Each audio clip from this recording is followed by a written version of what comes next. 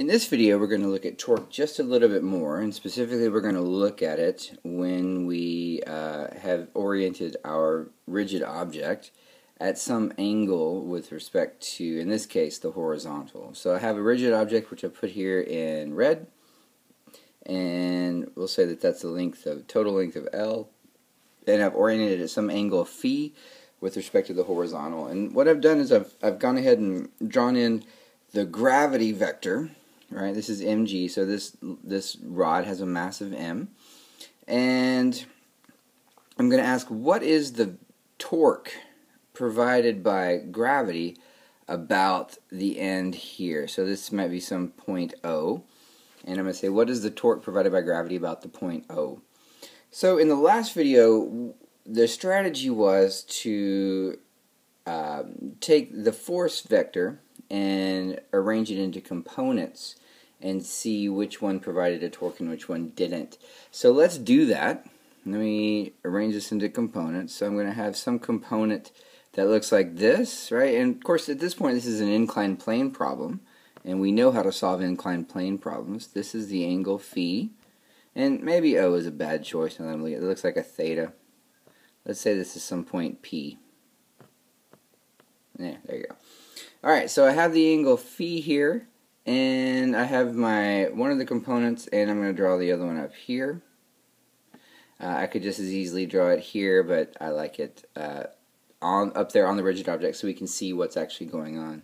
So this component is going to be mg cosine of theta, not theta, sorry, cosine of phi. This will be mg sine of phi. And if all of the things are equal, gravity is going to be applied at the center of mass of the object, which in this case I've made the center of the object, the geometric center. So the other thing I need to calculate the torque is this distance here, which is L over 2, right? And it's getting really messy, so let me just erase that. But what I'm looking for is the distance, half the distance L, right? So the torque provided by gravity, so the mg sine theta component, the one that's going parallel to this object, just as we saw in the last video, provides no torque, right? The line of action of that force passes through the point of rotation. This is trying to open a door by pushing on the door towards the hinges. It doesn't work. So the mg sine theta, this component, provides no torque. All the torque is provided by the mg cosine theta.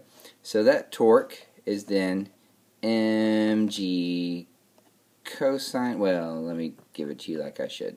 The moment arm, which in this case is L over 2, times the force, which is mg cosine of phi.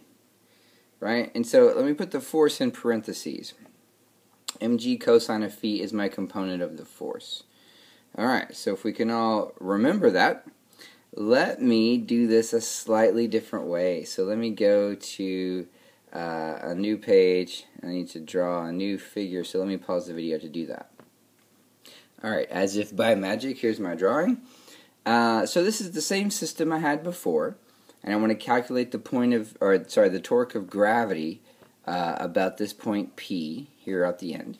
So instead of resolving the gravity into components now, I'm going to find what's called the perpendicular distance, right? In this case, the moment arm is not actually L over 2, it's something slightly less than L over 2, because mg is oriented at an angle. So the perpendicular distance can be confusing, but if I draw the line of action of this force, right, it looks like that. And if I'm looking for a distance between the point of rotation and that line of action, I mean, I've literally got an infinite set of possibilities there. So let me draw this line.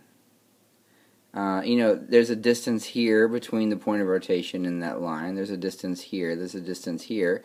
There's a distance here, here, here, here, and so on and so forth. But there's only one distance. There's only one way I can draw this line so that it intersects the line of action of that force perpendicularly. And that is to draw it like this.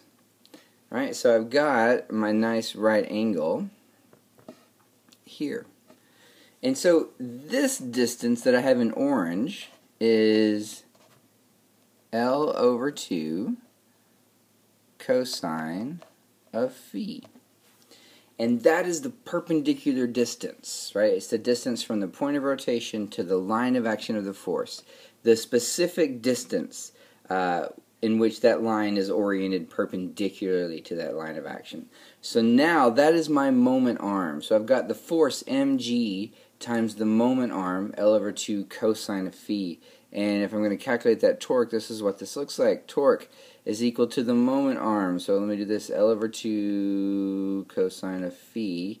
I'm going to put that in parentheses, that's my moment arm, times the force, mg. So in summary, I found the perpendicular distance to be L over 2 cosine of phi. I multiplied that by the force, which is mg. Now let me go back and compare it to my previous result. L over 2 times mg cosine of phi, right? So math is, this is not vector multiplication, this is standard arithmetical multiplication. It's commutative, so these torques are the same. Of course they're the same.